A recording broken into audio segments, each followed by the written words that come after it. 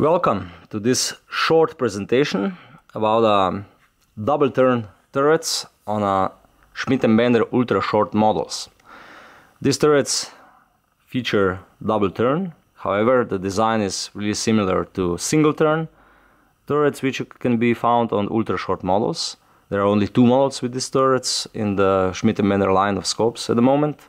It's 5 to 20 by 50 ultra short and 3 to 20 by 50.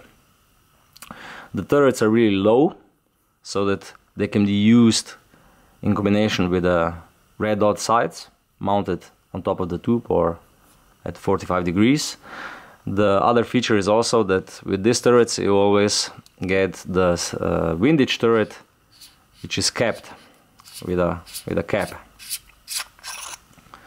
So it's a little bit different than on other Schmidt & Bender scopes. These turrets feature locking mechanism. The elevation can be locked, so now you cannot move. They feature also more tactile clicks, MTC. That means that each 10th click is stronger. As you can see, on each full milliradian, the turret stops. See, 7, 8, 9, 10, and so on. On the windage, the MTC works on 0. That means that all other clicks are very similar, while on 0 there is a stronger click and the turret stops on 0. The elevation turret also has a 0 stop. When you return to 0, it stops, it doesn't go below 0.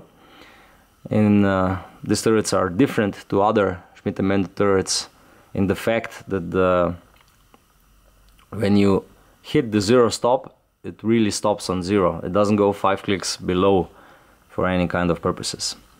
The travel per turn is astonishingly big. That means that in the first turn you have 8 mils of elevation.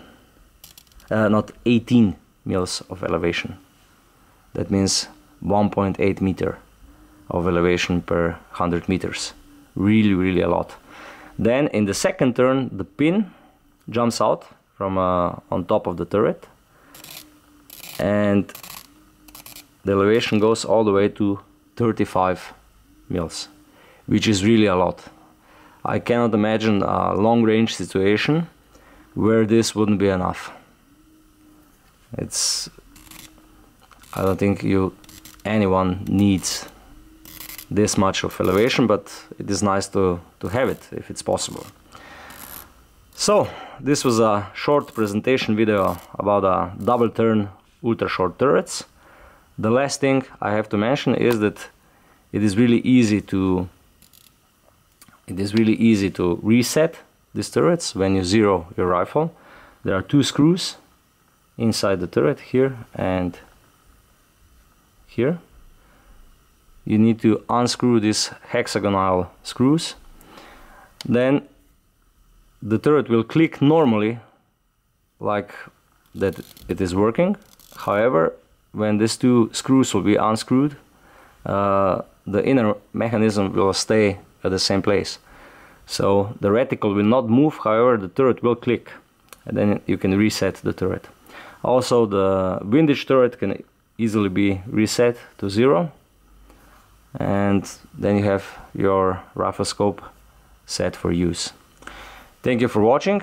If you have any additional questions about this type of turrets, send us an email, visit our webpage, read our blog, or use comments on this YouTube channel.